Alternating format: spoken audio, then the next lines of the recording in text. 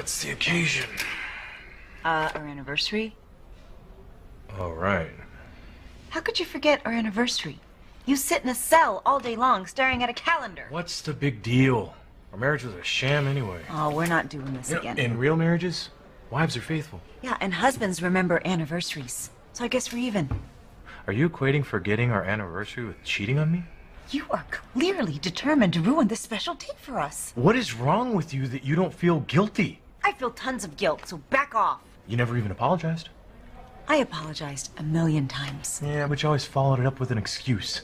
I was lonely. You weren't home enough. A woman needs to be loved. A woman does need to be loved.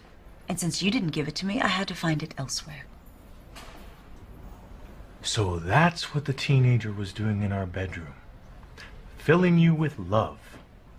Say what you want. But John Rowland loved me like no one ever has.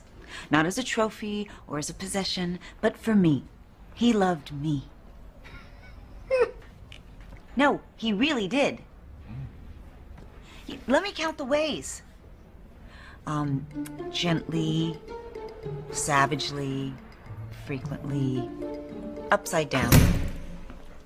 Is there a problem here? No, it's our anniversary. We're just reliving the good times.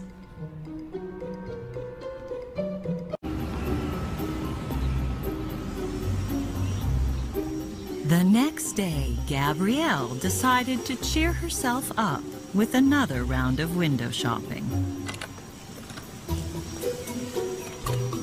But this time, she was taken aback by what was on display.